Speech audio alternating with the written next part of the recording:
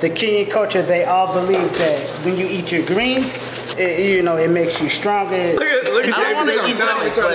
Are you trying to encourage? It's calamari without. Are you trying to encourage all the kids out there to confront their fears or to let their fears stop their progress? Jordan, you inspire so many children to not be scared of animals. Hold on. Don't give me the encouragement. It doesn't work. It doesn't work. Hold on. All right. I think it's all right. Here we go.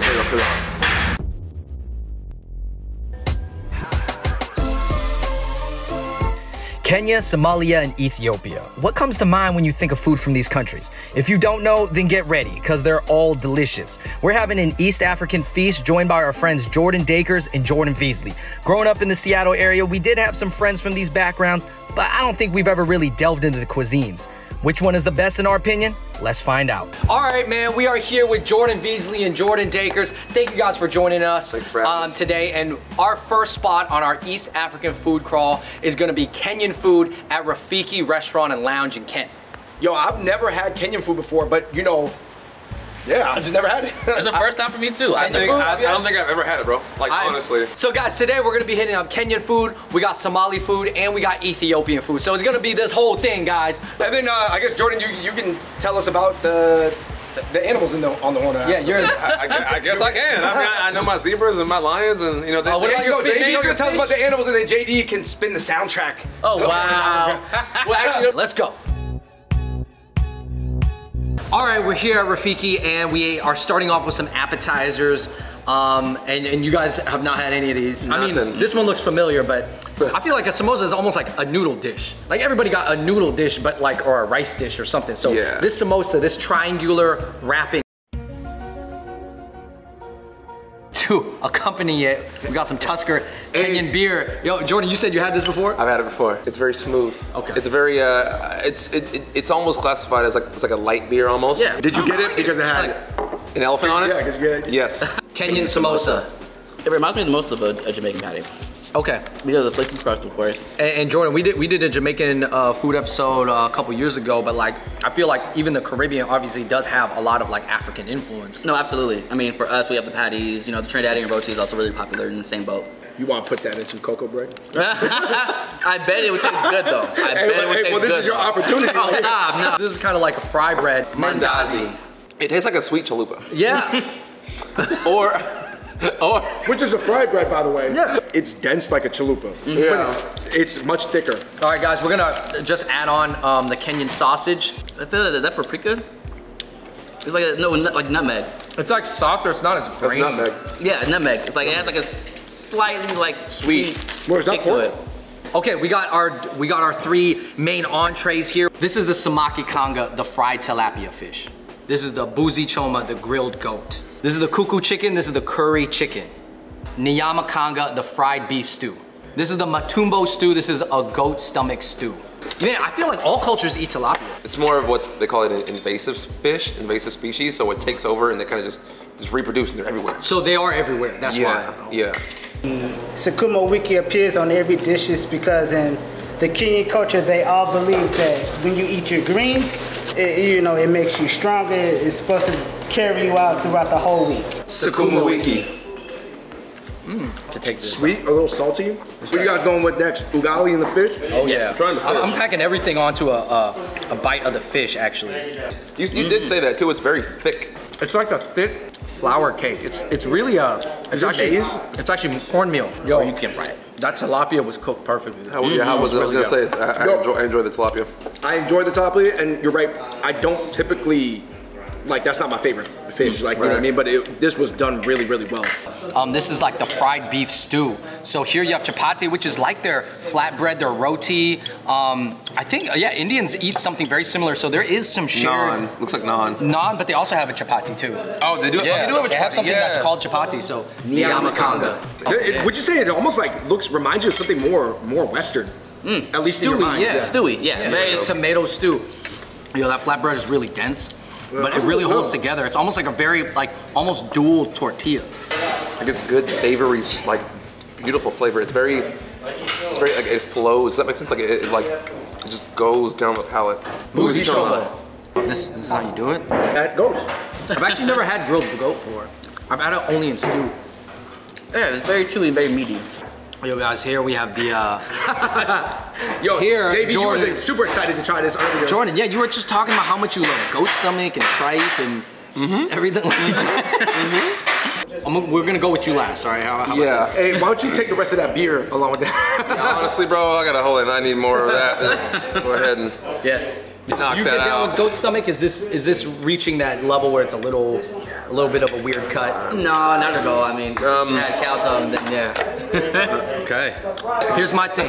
Intestines, I'm usually a no-go, but stomachs, I'm there for. Intestines is... look at I don't want to eat stomachs, but No, see, if it's tripe, We are gonna try it and then put the pressure on JB. Tripe does... I work with these animals, right? And like I see what they put in their stomachs. I mean, it's healthy stuff. It's good stuff. But like, Don't you feed them? Okay, Like, if if you you- bring up the listen. zookeeper excuse now. listen. Oh yeah, well, Do you know what a fermenter is? You know what fermentation is? Is this gonna ruin the meal It if might. you tell us? It might. You know what? I'm gonna eat this Go first. ahead. Eat Go this ahead. first. Eat this first. Eat this All first. right. You're not gonna repeat? You're not gonna have it? Oh God, bro! Like this. I'm way better at trying stuff nowadays. But Come on, bro. We're not back in school anymore. I think for me, it's more about the thought of what's like it's in my head. Like the image Well, you know of what it is I know now. what it is. Are you I'm trying like, to encourage? It's calamari without. Are you trying to encourage all the kids out there to confront their fears, or to let their fears Come on. stop their progress? Jordan, you inspire so many children honestly, to bro, not be scared of animals. Hold on. Don't give me the encouragement. Stop. It doesn't work. It doesn't work. Hold on. All right. I think it's already. Here we go. It's not that bad. Really The flavor savory. is good. It's great. To me, it's almost like a fatty tendon or a fatty meat piece, but without maybe some of the fatty coating. Bro, because you have that fat coats your mouth when it gets liquefied. It gets like really chewy when it's fatty, but this one like goes down smooth. So far, the Kenyan food we've had, there is clearly some crossover with Indian food, right? And this is no different. We have kuku curry, which is a chicken curry. Do you guys want the chai with the cream or without the cream? If you give me cream, that lactose might kick in. You know what I mean? I heard Kuku curry. There's like a deep chicken flavor. It's almost like chicken cooked in chicken. That's been sitting in the pot marinated for like hours. It really depends on where you are at from Kenya, right? Because, and that's the way with a lot of countries, if they border other countries, the areas of that country next to the borders are gonna eat different food than the center of the country. Right. All right, so we just had 5 Kenyan entrees, and I thought they were all really good, really stewy. I mean, I'm a fish guy personally, so like, I mean, tilapia is always going to be like a go-to for me, but the fried goat was really, really, really good. So if I had a favorite, it's kind of a toss-up right now between these two. I can see the bone marrow melting right there in between the bone. Let me just show you. My favorite actually is that is the beef stew. Mandazi in the No, yam. you gotta dip more than that. More than Dip it, that. dip it, dip it, dip it. It's good. Yo, that right there? mandazi is Bro. crazy. That's what I'm going with that too. Anytime I see a different style of curry that I haven't had before, No, that is true. I'm just It is blown true. away. Try the coffee, try the coffee. You'll feel the deepness of the flavor. It's strong. Yeah. Chai has a very strong tingly. I think Kenyan food, I think if you guys get the chance, man, definitely try Kenyan food.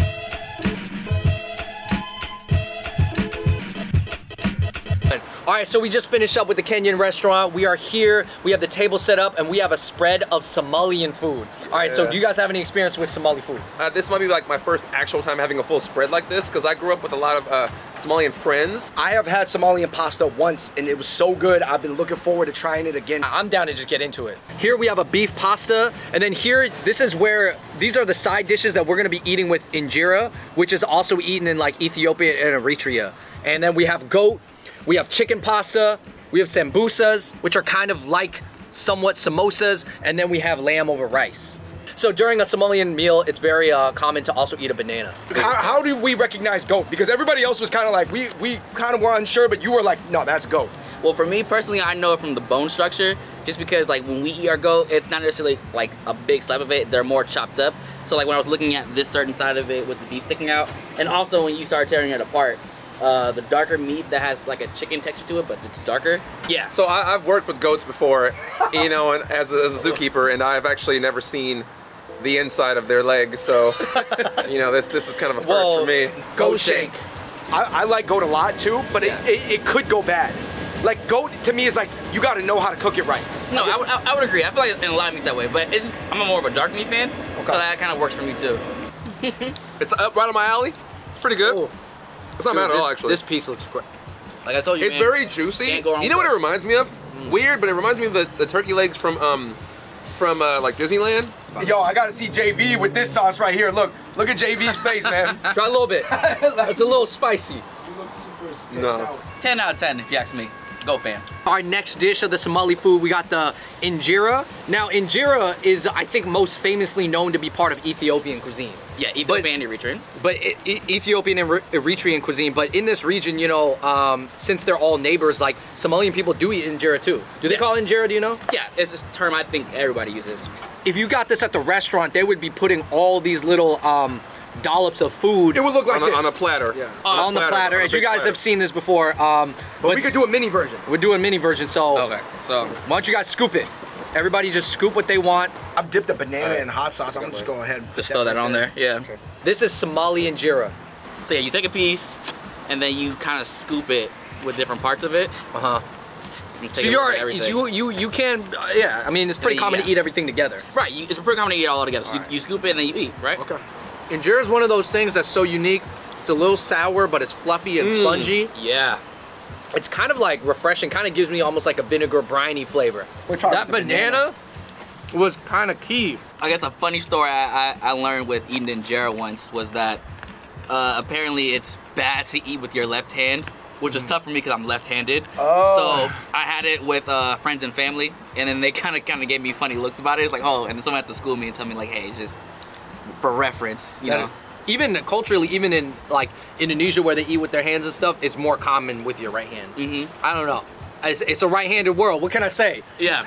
David's been waiting for this 10 years. Somali pasta for 10 years, bro. Why? Beef and chicken sukar pasta. The way they cook their tomatoes at this restaurant, this Somali restaurant, It's fresh. It tastes very, very fresh. We're moving on to chicken.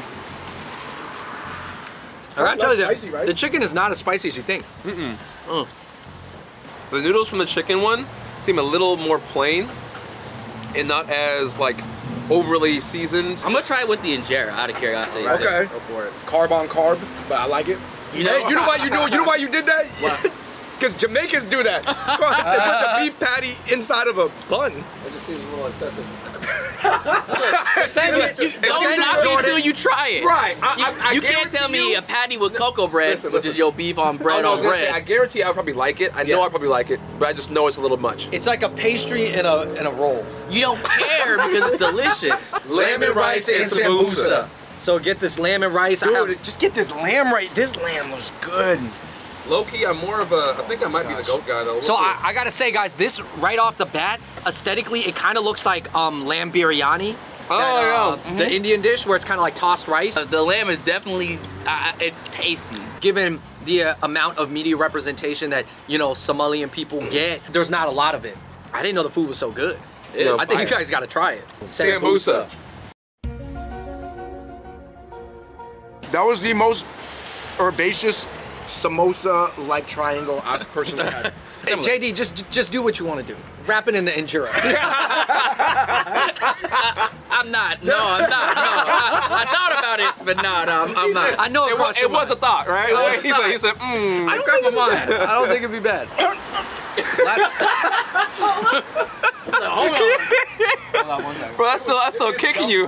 As much as I enjoy the lamb, I gotta go with the goat. The lamb is good, but there's a lot. I've had other dishes that tasted like that. I've never had something where the goat was falling off the bone. And actually, guys, with the addition of the banana, because I like a little like sweet, fruity things with my meals, I thought it fit really well. Somalian food is very light, very easy to eat. It has a lot of flavor, but it like not like it doesn't knock you out. And when you really sit back and look at it, a lot of this stuff doesn't look as foreign as, you know, your mind might want to tell you from a place that you don't really know too well. Like, we're looking at some of the lentils and the greens. I'm like, oh, these are things that we have back home. All right, we have an injera feast from Ethiopia right now. We have so many different dishes. We have the veggie combos. We have the beef tibs. Well, we gotta peel back the layers, guys, just to show them. Show them what's inside. Oh my goodness! Oh, it's like revealing. It's like exactly. It's literally a plate. This is very, very foreign to me personally. I'm not very familiar with Ethiopian food.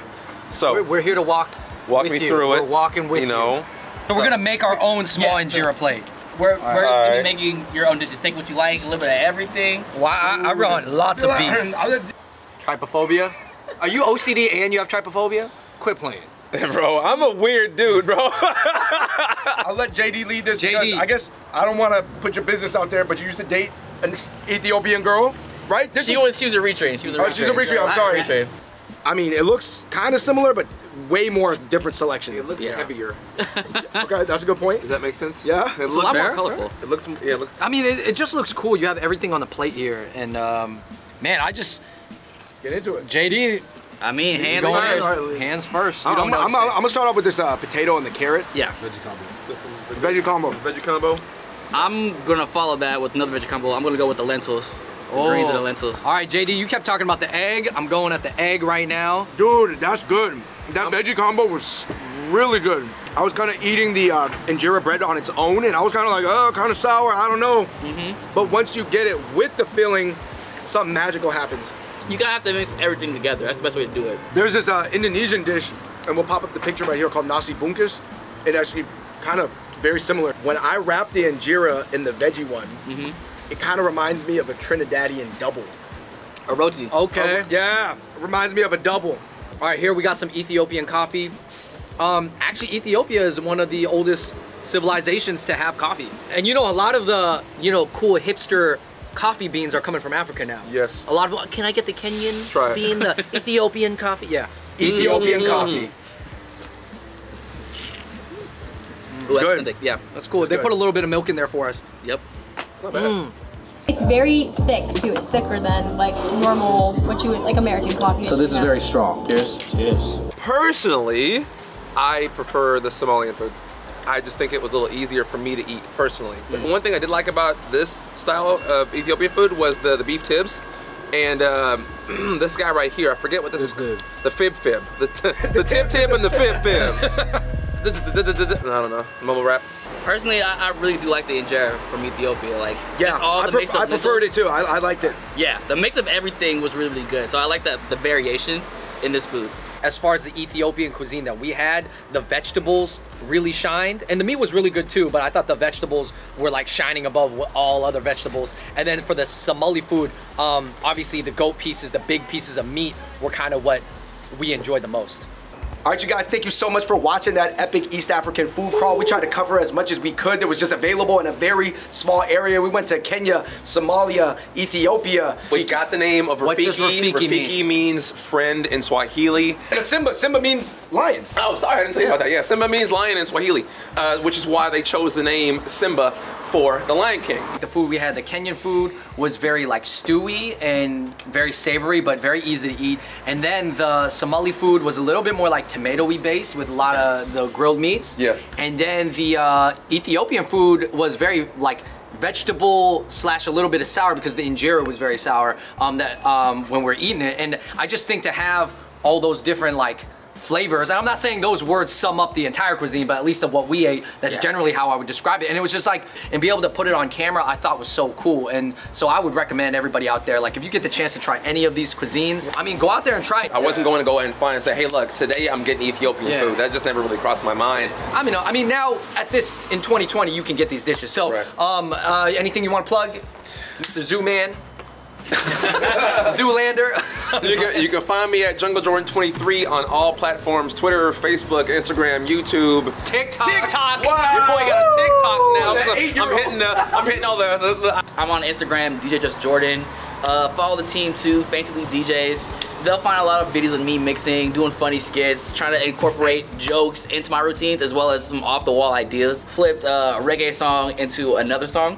And just kind of mash culture. That's my thing. Yes. All right, guys, thank you so much for watching us. In the comments down below, you let us know what your favorite East African dish is. It could be from just a number of countries. And also let us know another cuisine that we should look out for. Maybe it's West African food or South African food, whatever it is, you guys let us know in the comments down below. And until next time, we out. Peace. Hey, being from a culture that has a beef curry patty, Yeah.